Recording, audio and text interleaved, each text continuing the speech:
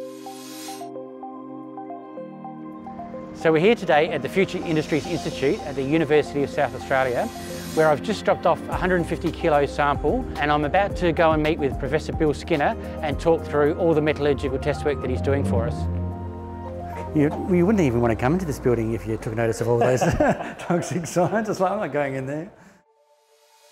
How I see it with iTech Minerals Metallurgy is we have a number of stages. So iTech's role is to go and dig it out of the ground and find an ore body, and then it's your role to try to take it from ore grade, which is anywhere from 7 to 10%, and then make a concentrate out of that. So that's upgrading it to up to 94, 95% and getting recoveries of above 80%. So can you talk me through some of the processes that you use to do that? Well, particularly for fine graphite, which is what you need for feedstock for making ferronisation for battery anodes, there are techniques like flotation, but the normal conventional cells, they're geared to intermediate size particles, and the fines sort of fall off.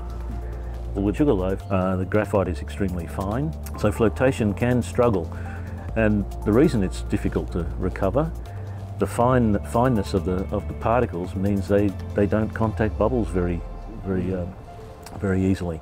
So you have to use strategies to increase that contact with the bubbles, and then you have to stop the waste being recovered at the same time. Yeah. So that's where the optimisation comes. So it's been about between 7 and 10 years since Archer has done metallurgy on Sugarloaf in particular, which is where this research project is focused. So would you be able to talk to a little bit about the new technologies that you have here at the Future Industries Institute and what you can do, I guess, in addition to what Archer had done previously?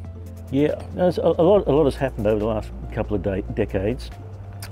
As mineral resource is not just graphite, but even sulfides are getting finer and finer. So there's been a lot of targeted research and development looking at new flotation cells that can increase the recoverable material in the fines. We have one such here, the reflux flotation cell, which is a cell that's been designed specifically to increase the recovery of fine particles while still rejecting very fine gangue minerals, so the waste minerals.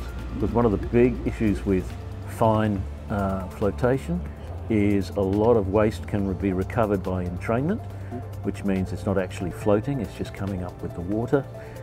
So these technologies are geared to minimise that, and we can add in beneficial conditions, both chemistries, high rate of air, bubble swarms, these kinds of things. But in the last, say, 20 years, a lot of technologies now available. They just need to be proven up, basically. So one of the other issues that we have is that it's not just Sugarloaf or Lacroma are the projects that we're working on trying to get the graphite out of. There's another resource we have called Campuna, and while we've got quite well-established metallurgical processes for that, we are upgrading that to about 94–95% in a concentrate and getting recoveries of about 80%, but that leaves 20% of the really fine material that's going out to waste.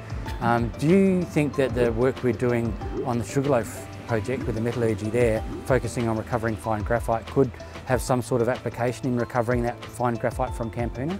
Oh, absolutely. And well, there's another opportunity here is if we can, with the same strategy as for Sugarloaf, recover that loss from your Campuna material, we might be able to design with METS a flotation strategy that could take the ore from either of the deposits and still produce a product. So thereby saving more money. You don't have to have two flow sheets. Yeah, no, that's exceptional. That's exactly what we want to do with this project, is to think outside the box and bring a whole lot of new technology that's been recently developed to bear on this problem, and hopefully come up with a good result.